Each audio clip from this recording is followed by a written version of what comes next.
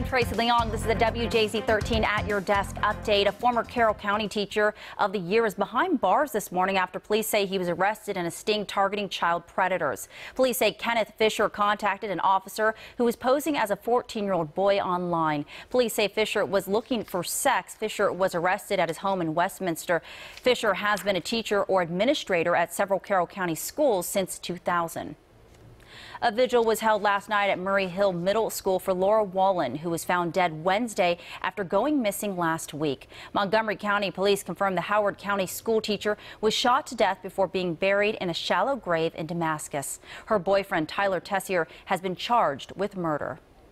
A dangerous suspect is on the loose, and city police need your help to find him. This is a sketch of a suspect who police say on September 9th sexually assaulted a woman behind Red Emma's bookstore on North Avenue. The victim says she met the suspect inside and he lured her to the rear of the 1900 block of St. Paul Street, where she was raped. If you know anything about this man, you're asked to call Baltimore City Police.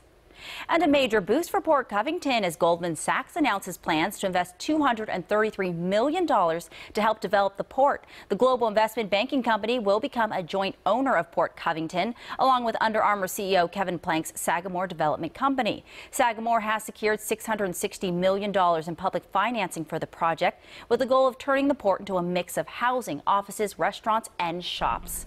WJZ 13 is always on. Tune into Eyewitness News today at noon, 4, 5, 6, and 11. For the latest on these stories and for constant updates, stay right here with CBSBaltimore.com.